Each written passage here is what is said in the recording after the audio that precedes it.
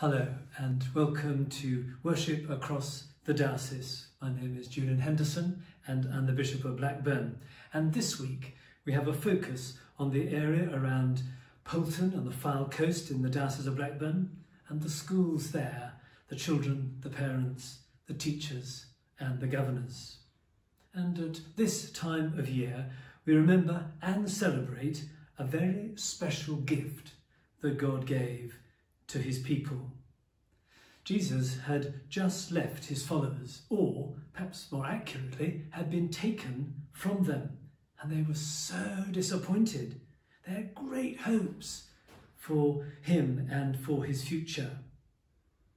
And they were confused. How on earth were they going to carry on and do as he had asked them to do? And they were afraid. If that was how Jesus was treated, then what was it going to be like for his followers? And they were full of fear. Well, our situation today is rather different.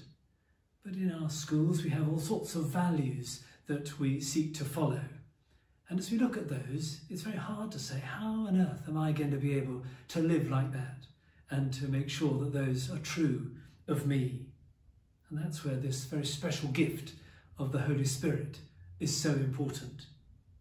And as those first disciples waited and they prayed, as Jesus had told them to do, something very extraordinary took place and happened.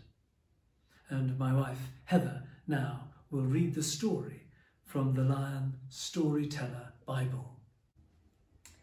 Jesus told his friends to wait in Jerusalem, to wait for the helper he'd promised to send them. So they waited. They waited and they prayed for 40 days. And while they waited, the streets of Jerusalem began to fill up with people from every land. People from the north, people from the south, people from the east and people from the west. People from all around the world who'd come together to celebrate the Feast of Pentecost. Jesus' friends were in an upstairs room when suddenly some surprising things began to happen. They heard a wind blow harder than the fiercest storm, but nothing was blown about. They heard the flickering of flames. They watched tongues of fire lick and lap and land on their heads, but nobody smelled of smoke. And then the helper came, the Holy Spirit, and he filled them all with the presence and the power of God. And what they heard next was talking, strange words pouring out of each and every mouth. So they rushed outside, eager to tell the crowd what had happened. And now suddenly everyone could understand. People from the north, people from the south, people from the east, people from the west. People from all around the world. For now, Jesus' friends were able to speak in foreign languages, languages that they'd never learnt, all because of God's Holy Spirit. What better way to tell the world about Jesus? So what's all this about? Said a man from Spain. That's amazing, said a woman from Africa.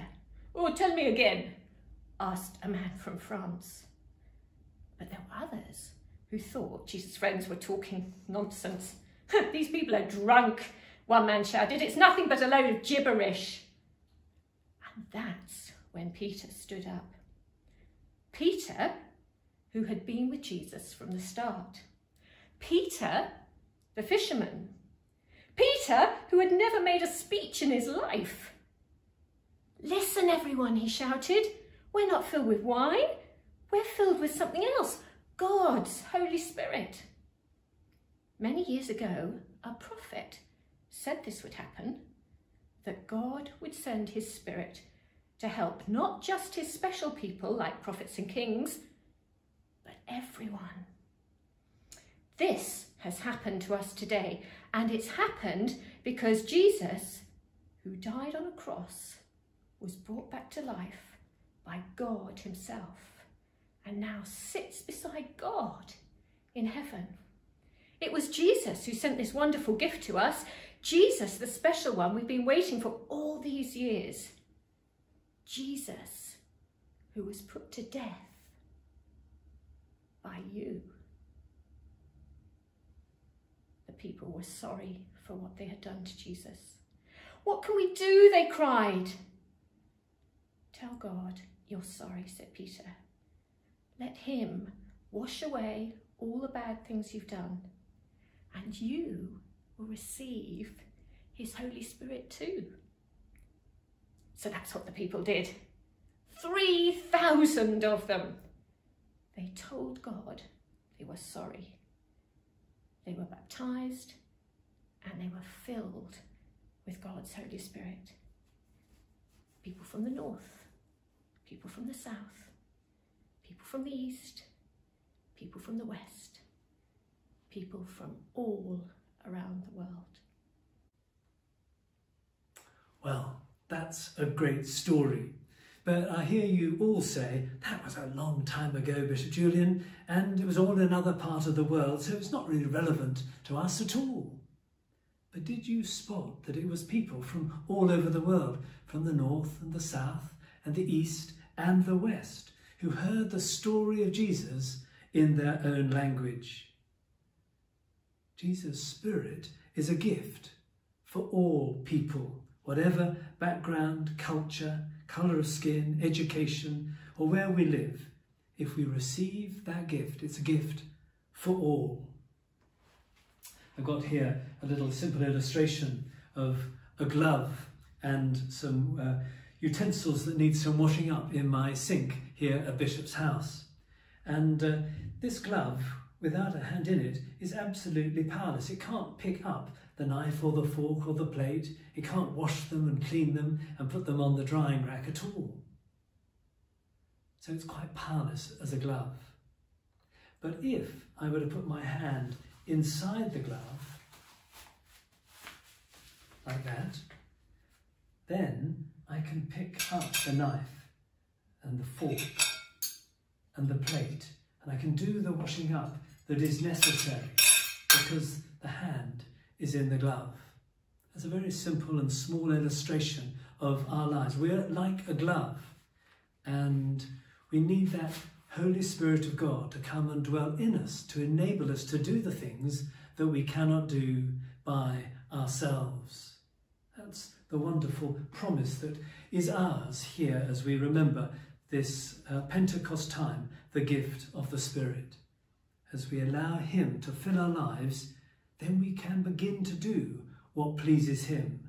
We can want to worship him and bow down before him. We can have courage to witness to him and live out those school values in our own lives. And that can be true in the area of Poulton on the Fylde coast, across the diocese, and also around the world. People from the north, the south, the east and the west are offered this wonderful gift of the Holy Spirit of God, if we will but receive him.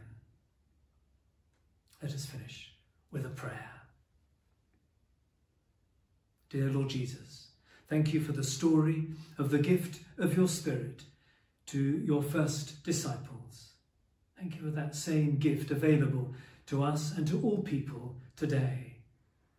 And we pray for your Spirit to fill our lives and for him to spread through our witness the story of your death and resurrection in the Poulton area and around the diocese. And we ask this for the honour and the glory of your reputation in the world today.